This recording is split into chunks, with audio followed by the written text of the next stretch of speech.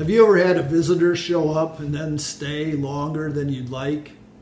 That's the way I feel about this pandemic. It showed up without an invitation, and now it refuses to go away. 2 months have come and gone since my last communication. Illinois has moved from Phase 2 of the Restore Illinois plan to Phase 4.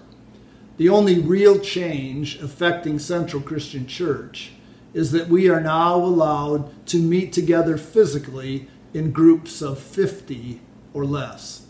Many of our small groups are now gathering together physically while continuing to observe social distancing. Many of you have asked if the leadership has discussed reopening, that is, assembling on Sunday morning for worship.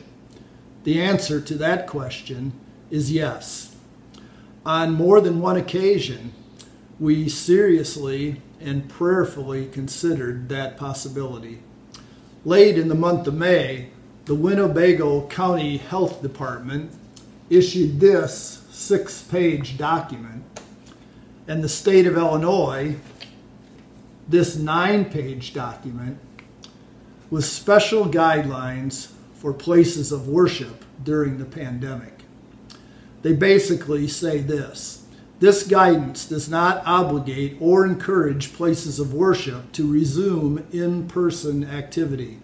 Indeed, it is strongly recommended that places of worship continue to facilitate remote services.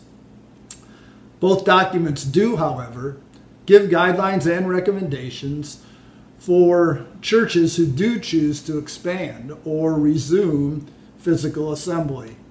Those recommendations include wearing masks, distancing, no singing, one-way foot traffic patterns, one person in a restroom at a time, extensive cleaning, sanitizing, etc. Taking that all into account, the elders continue to intend to abide by the guidelines put forth by the state of Illinois, Winnebago County, and the city of Rockford to the best of our ability. For the present time, we believe it is best to continue primarily with online worship.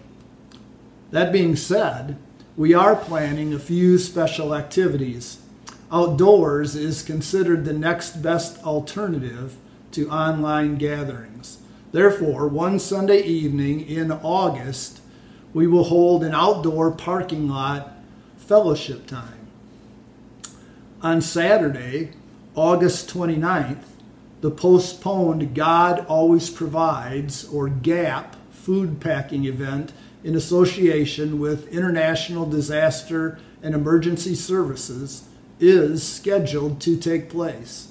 This event will be indoors. However, we hope to make this happen while following all the appropriate precautions. Look for details about this event soon.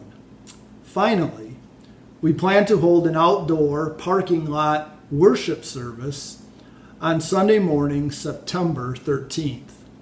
Details explaining each of these events will follow in other communications. We will continue to provide an online worship alternative for those who are uncomfortable being physically present during the outdoor worship on September 13th and when we do resume assembling for worship. I will say this again: we are in a health crisis, but not a faith crisis. We are still worshiping, still witnessing, still ministering in Jesus' name. We are still the church. Someone once said, a power outage is a good time to be selling flashlights. During these troubled times in which we find ourselves, let us hold forth the light of the world, the only real answer. May we be a light of hope and help in the hands and feet of Jesus to those around us. Lastly, let's continue to be determined not to allow this pandemic, our compliance with government orders, or the measures we take to safely reopen to be a source of division among us.